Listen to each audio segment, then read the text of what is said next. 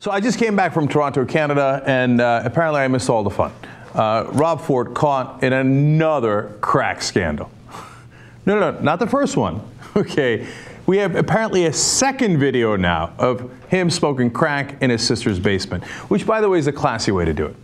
If you're gonna smoke crack, I mean, look, you call up your sister, you're like, hey sis, wanna get loaded in your basement with a crack pipe? Apparently his sister is also a drug addict. Now they say in the past, there's apparently some video saying perhaps in the present. So let me quote the Globe and the Mail, basically, Globe and Mail, I should say, in Canada. The clip, which was viewed by two Globe and Mail reporters, shows Mr. Ford taking a drag from a long copper-colored pipe, exhaling a cloud of smoke, and then frantically shaking his right hand. Now, I'm not a crack addict, so I don't know what that shaking of the hand's all about. I don't know if he burned himself. But they say this is interesting and different because in this one, he's using a long-colored, copper-colored pipe, metal pipe, as opposed to the last time he was smoking crack with a glass pipe. Okay, just when you thought you knew all of Rob Ford's positions, switches it up on you. I'm going to go metal this time. Now, the Globe and Mail refused to buy the tape, which the drug dealer who was selling him the drugs apparently secretly videotaped with no audio and wanted to sell for 6 figures. But they did buy, and they say that they bought, a couple of still shots from that, where it appears that he is, of course, holding that metal pipe. Now, we don't know that it's definitely crack. The drug dealer says it's crack. On the other hand, he's a drug dealer. Right? And by the way, I mean, no honor among thieves. This guy trusts you to bring his crack to him. He's the mayor. And you're going to sell him out like that and secretly record him trying to make more money off of that?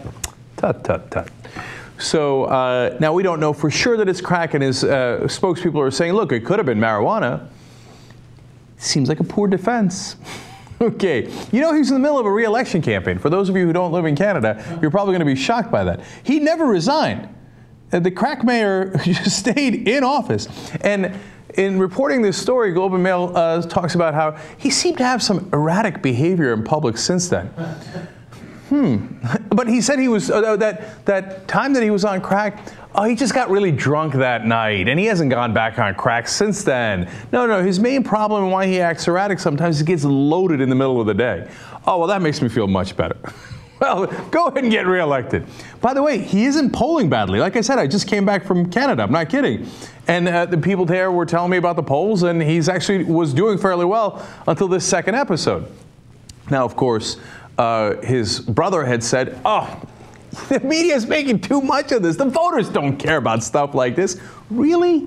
The voters don't mind that their current mayor is on crack? I mean, it's one thing to say, hey, man, look, youthful indiscretions and you smoked this or that in the past, so what am I going to do? Well, who cares, right? Or you had sex with this person or that person in the past, whatever. The guy's on crack while being your mayor. That ought to be a slight cause of concern. You're sure he's making the right decisions in his sister's basement as he's hitting the crack pipe?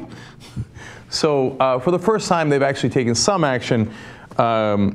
Toronto Mayor Rob Ford's spokespeople say that, and in fact he himself says, I have decided to take a leave from campaigning and from my duties as mayor to seek immediate help in my sister's basement.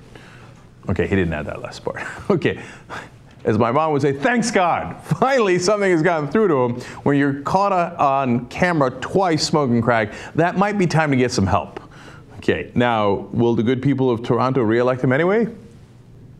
Look, you know what's funny is that as I was going to Toronto for a film festival, in the old days, you know, when you said you're going to Vegas or to Miami Beach, people were like, oh man, you're going to party, you're going to be crazy. When you said you're going to Toronto, people were like, oh, okay. Oh, well, try to have fun, I guess. Right? Not that there's anything wrong with Toronto, but it didn't have like a wild image or anything like that. Now when I say I'm going to Toronto, people are like, oh dude, you gonna smoke some crack? So do with that information what you will, the good citizens of Toronto, but that appears to be your new reputation as Rob Ford continues to be your mayor. So put that in your pipe and smoke it.